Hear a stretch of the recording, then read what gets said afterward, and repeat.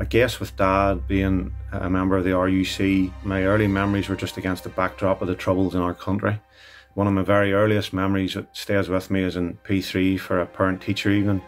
Dad was due to finish work in the afternoon but hadn't come home that night, and long before the days of mobile phones we didn't know where he was, and it was only when we got home that night that we found out that an RUC officer had been shot dead. So in that evening there was a loss of life, but this time it wasn't my dad's.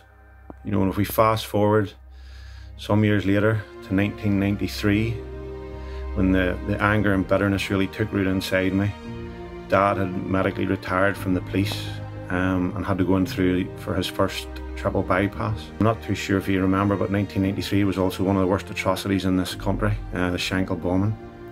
And I can remember going into the hospital in the intensive care to see Dad after his operation, and here he lay in a hospital bed so vulnerable, and I couldn't do anything to help him. But each time we went to visit Dad in the hospital, we also had to pass the room where the Shankill bomber was being treated. And I remember the angerness and the bitterness that crept up inside me. You know, at that time I really gave up on God. And then some years later, 1997, the one that really tipped me over the edge, Mum and sister were out of the house and the police came to the door to see my dad, took my dad into the kitchen, and there and then they informed him that he was on an INLA hit list, and it was that severe they wanted him to move house. That angerness and bitterness that grew up inside me just took hold of me that night. And all those years when I made any excuse not to go to church, there was one occasion that I did have to go to church in 2003, which was for my niece's christening, whenever the minister had mentioned about a mission trip to Sierra Leone. And I remember this very audible voice saying to me, "Greame, you have to do that."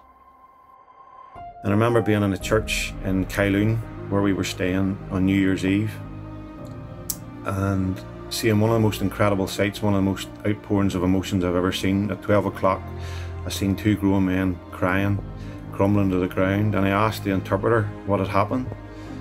The guy who threw out his arms looking for the hug had lost his wife and daughter through the Civil War, and the man that he threw his arms open to was the man who took a machete and killed his wife and his daughter. And I couldn't believe it. I couldn't understand why. I couldn't understand that, why this man had opened his arms. And I asked the interpreter to explain, and he said that the guy who threw open his arms, his words were, I have to. He says, because what consumes my life will control my life. I felt that was a message for me. I couldn't let bitterness and anger consume my life, because it would control every decision I made. It would control how I lived, and that's not what I wanted to be. Just through some R&R sitting on a beach in Freetown in Sierra Leone, I remember just giving my life to the Lord. I remember saying, Lord, you know, I get it. I really get it, Lord. You know, and it's incredible to look back over this journey of some 15 years to see how God's hand has been upon your life, how He's taken you from position in one job into another, maybe to be a light until somebody's path, how He brought an incredible woman in Lindsay back into my life, who's now my wife. You know, Deuteronomy 31:6 says, be strong and courageous, do not fear, for the Lord your God goes with you. He will never leave you or forsake you.